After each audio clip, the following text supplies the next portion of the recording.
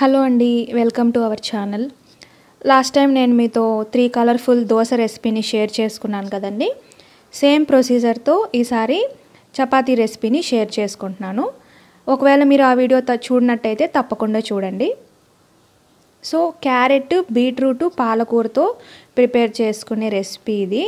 చాలా simple and healthy కూడా. First నేను బీట్రూట్తో చేస్తున్నాను. బీట్రూట్ని నీట్గా తొక్క తీసేసుకొని పీసెస్గా కట్ చేసుకొని పచ్చి స్మెల్ పోయేంత వరకు బాయిల్ చేసుకోవాలండి. నేను ప్రెషర్ కుక్కర్ యూస్ చేస్తున్నాను. 1 or 2 విజిల్స్ పెట్టేసుకున్నామంటే పచ్చి స్మెల్ అనేది వెళ్ళిపోతుంది. కుక్కర్ ఎందుకు అనుకునే వాళ్ళు డైరెక్ట్గా స్టవ్ మీద బౌల్లో వాటర్ తీసుకొని ఒక 10 to 15 మినిట్స్ బాయిల్ చేసుకుంటే సరిపోతుంది.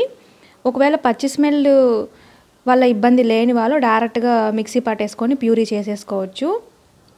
అలా పచ్చి స్మెల్తో తినలేము కదండి ఎక్కువగా.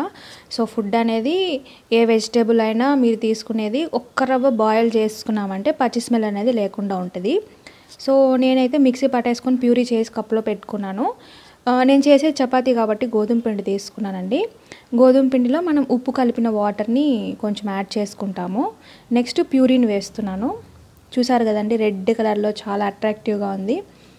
మీరు అనుకోవచ్చు, ఎందుకు ఇంత కష్టపడి బాయిల్ చేసి దాన్ని మిక్సీకి వేసి చపాతీలో కానీ దోశలో కానీ ఇలా కలుపుకోవడం ఎందుకు అని.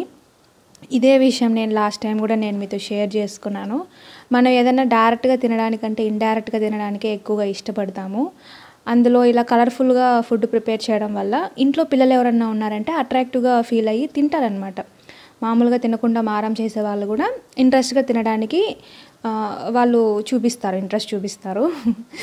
సో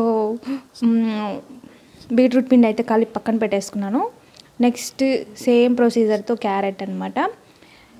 క్యారెట్ అయితే మీకు డైరెక్ట్గా మిక్సీకి వేసేసుకోవచ్చు. క్యారెట్ జ్యూస్ చాలామంది తాగుతూ ఉంటారు కాబట్టి సో అలాంటి పచ్చి స్మెల్ ఉంటుందన్న ఫీలింగ్ లేని వాళ్ళు డైరెక్ట్గా వేసేసుకోవచ్చు. నేను ఎందుకు బాయిల్ చేసే పెట్టుకుంటున్నానంటే ఈ ప్యూరీని ఒకవేళ ఎక్సెస్గా చేసుకున్న ఒక 2-3 డేస్ స్టోర్ అనేది ఉంటుందండి. ఒక్క రవ్వ సాల్ట్ వేసుకొని ఫ్రిడ్జ్లో పెట్టేసుకున్నామంటే అది 2-3 డేస్ స్టోర్ చేసుకోవచ్చు. క్యారెట్ కానీ బీట్రూట్ కానీ పాలకూరలో ఆ 3 ఎందుకు సెలెక్ట్ చేసుకున్నానంటే ఫస్ట్ థింగ్ చాలా కలర్ఫుల్గా ఉంటుంది. సెకండ్ థింగ్ వాటిలో పోషకాలు చాలా ఎక్కువగా ఉంటాయి. ఇవే కాకుండా వేరే వెజిటేబుల్తో కూడా మీరు ట్రై చేసుకోవచ్చు. జనరల్గా వేరే వెజిటేబుల్స్తో మనం చేస్తే అంత బాగుండదేమో అని నా ఫీలింగ్. సో ఇవైతే మనం డైరెక్ట్గా కన్జ్యూమ్ చేసుకునేంత టైం లేని వాళ్ళు ఇలా కన్జ్యూమ్ చేసుకోవడం వల్ల మన బాడీకి చాలా పోషకాలు అందుతాయి.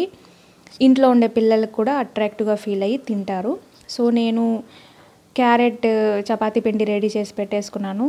చపాతీ పిండి కలిపేటప్పుడు ఒక రవ్వ ఆయిల్ వేసుకోండి.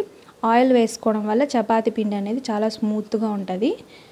నెక్స్ట్ పాలకూర తీసుకున్నాను. ఏ ఆకుకూరైనా తీసుకోవచ్చండి. పాలకూర ఎస్పెషల్గా ఎందుకు అంటే ఐరన్ ఎక్కువగా ఉంటుంది కాబట్టి. సో చాలా త్వరగా కుక్ అయిపోతుంది. పాలకూరకి కుక్కర్ వరకు ఏం అవసరం లేదు.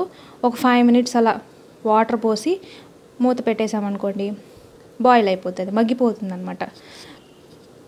మూత అనేది ఒక్క రవ్వ తెరిచిపెట్టుకోవాలండి సైడ్లో. 100% క్లోజ్ చేయకూడదు. ఒక 95% అలా క్లోజ్ చేసి ఒక్క రవ్వ వేపర్ బయటకు వచ్చేంత వరకు పెట్టుకోవాలి.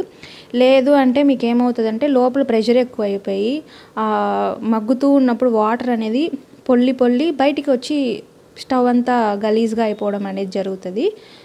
సో నేను పాలకూర పిండి చపాతీ పిండిని కూడా ప్రిపేర్ చేసేసుకున్నాను. చాలా మెత్తగా ఉంది కదండి. నేనైతే అప్పటికప్పుడు ప్రిపేర్ చేసి పెట్టుకున్న పిండి ఇది. నేను మామూలుగా చాలామంది ఒక పిండి ప్రిపేర్ చేసుకున్నాక 15 మినిట్స్ నుంచి హాఫ్ అన్ అవర్ వరకు స్టోర్ చేస్తారు కదా. నేను అలా ఏం చేయట్లేదనమాట. ఆయిల్ వేసాను కదండి, మెత్తగానే వస్తుంది. సో నెక్స్ట్ ఒక్కొక్కటి రుబ్బుకొని చపాతీ ప్రిపేర్ చేసేసుకునేస్తున్నాను. చాలా కలర్ఫుల్గా ఉంటుంది. కొంచెం ఆలు కర్రీ కానీ ఏదైనా మసాలా గ్రేవీ కానీ లేదు చక్కెరతో కూడా తినచ్చు. చాలా టేస్టీగా ఉంటుంది. ఇంట్లో శనక్కాయ గింజల పొడి, పప్పుల పొడి ఉంటుంది.